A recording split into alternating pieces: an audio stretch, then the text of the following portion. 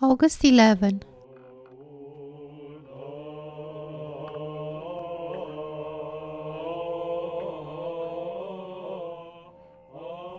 The Holy Martyr Euplus. Euplus was a deacon in Catania, Sicily. Emperor Diocletian dispatched the Roman commander Pentagoras to Sicily to exterminate any Christians he found there. Pentagoras did not find a single Christian, for the few that were there hid from the persecutor and did not reveal themselves. Even so, someone accused Euplus of taking a book to secret Christians and reading to them. This book was the Holy Gospel. They soon brought him to court, hung that book around his neck, and led him to prison. After 7 days of imprisonment and hunger, Euplus was given over for torture. While they were beating him with iron rods, Euplus mockingly said to the torturing judge, "O ignorant one, do you not see that, by God's grace, these tortures are like a cobweb to me? If you can find other harsher tortures, for all of these are as toys." After more of the same, they led the martyr of Christ to the scaffold. There St. Euplus opened the Holy Gospel and read from it to the people for a long time. Many converted to the Christian faith. St. Euplus was beheaded in the year 304 AD and took up his habitation in the kingdom of heaven. His miracle-working relics repose in a village near Naples, called Vico della Batonia.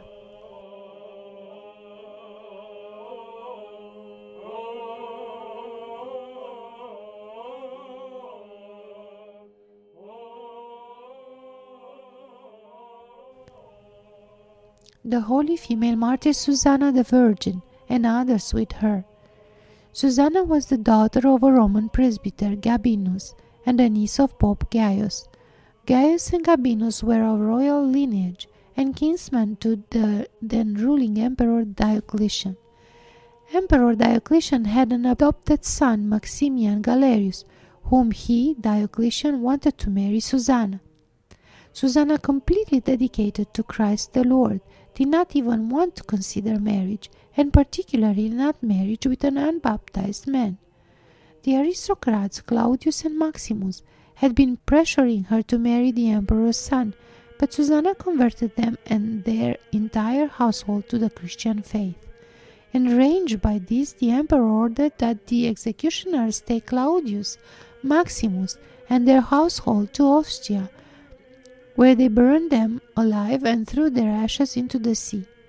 Susanna was beheaded in the home of her father Gabinus. The emperor's wife Serena, secretly a Christian, removed Susanna's martyr body under cover of night and honorably buried it. Pope Gaius converted Gabinus's house into a church and celebrated services there, since there was a place where the young martyr Susanna was slain. Shortly following the sufferings of this bride of Christ, her father Presbyter Gabinus and her uncle Pope Gaius also suffered. Susanna, her father, and her uncle suffered honorably for the Lord and received their wreaths of glory in the years 295 and 296 AD. St Niphon, Patriarch of Constantinople. Niphon was born in Greece. He was tonsured a monk in his youth and lived a life of asceticism, eventually making his way to Mount Athos. He practiced asceticism in various monasteries, remaining the longest in the Vatopedi and Dionysium. He was loved by all the holy Athonite fathers, as much for his rare wisdom as for the unusual meekness.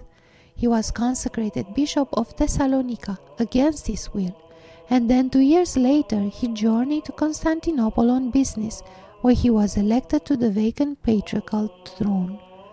Eventually the Sultan banished him to Jedrine, where he lived in exile. The Wallachian Romanian Prince Radu besought him from the Sultan and named Niphon the Archbishop of the Wallachian people. Then, because of Radu's transgressions, Niphon departed Wallachia and returned to Mount Athos, to the monastery of Dionysius. There he lived a life of asceticism until his 90th year, when he took up his habitation in the kingdom of God. He reposed in the year 1460 AD. He composed the prayer of absolution read at the burial service. The Venerable Basil and Theodore of the Monastery of the Caves in Kiev. Both Basil and Theodore died by violence at the hands of the avaricious, money-loving Prince Istislav in the year 1098 AD. The hagiography of St Theodore is especially instructive for the avaricious. Theodore was very wealthy, but distributed all of his wealth to the poor and was censured a monk. After that he repented of his charity and grieved for his wealth, being greatly tempted by all the evil spirits of avarice, from which Saint Basil freed him. Reflection. If a man sets off on the path of righteousness, he should walk only on the path of righteousness, keeping both feet on the path. He should not step one foot on the righteous path and the other on the unrighteous path. For through the prophet, God spoke thus about the righteous who commit unrighteousness. All his righteousness that he has done shall not be mentioned. In his trespass that he has trespassed, and in his sins that he has sinned, in them shall he die. Ezekiel 18:24. The Wallachian prince Radu was a just man, and performed many good deeds. He brought St Niphon out of his bondage in Jedrine, and made him the Archbishop of Bucharest. Unexpectedly, Radu committed a dreadful transgression. He gave his sister to be the wife of the corrupt Prince Bogdan of Moldavia, while Bogdan's wife was still alive. Radu did not heed the protest of Niphon. Niphon prophesied an evil end for Radu and publicly excommunicated him from the church. Then he departed for Wallachia. Shortly thereafter there was a drought and a great famine in Wallachia, and Radu fell into an incurable illness, whereby his entire body was covered with sores, and because of his putrefying stench no one could bear to approach him. When Radu was buried, his grave shook for 3 days, as once did the grave of Empress Eudoxia, the persecutor of St. John Chrysostom.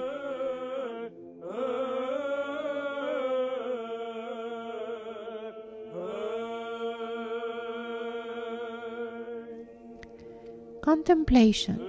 To contemplate the self-will of the Jewish people. 1 Samuel 8, also known as 1 Kings 8. How the Jews besought Samuel to appoint a king for them. How Samuel protested this in the name of the Lord, who proclaimed that he is the only king. How the people remained stubborn, rejecting the will of God and the counsel of Samuel. God and the counsel of Samuel.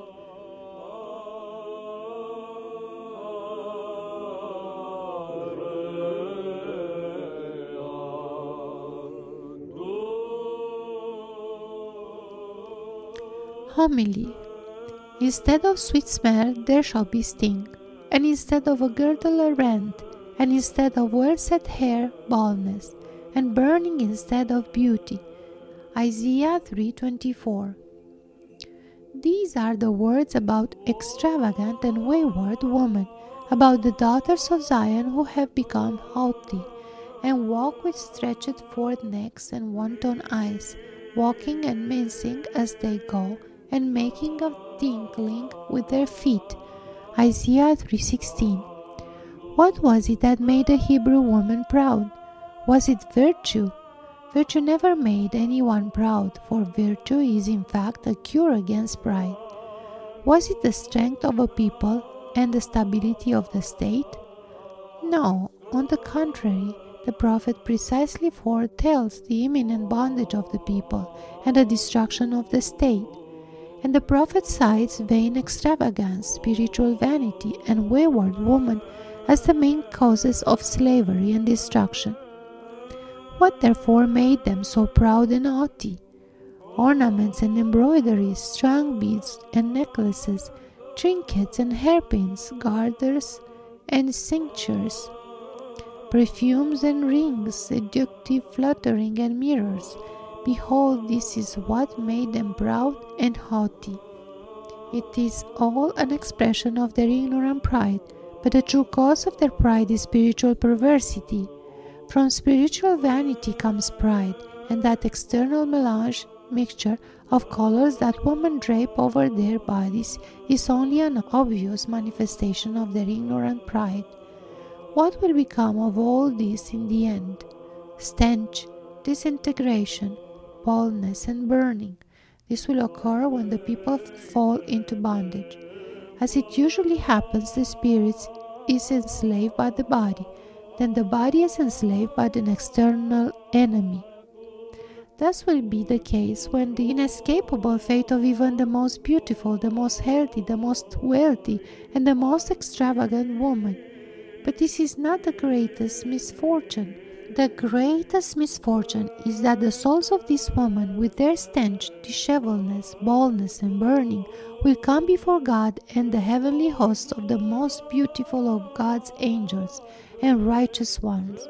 Here, the stench of the body denotes the stench that depravity and vice leaves in the soul.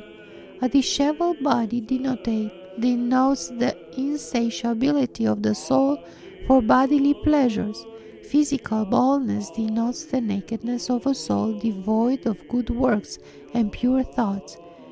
And the burning of the body denotes the burning of a tortured conscience and an inflamed mind.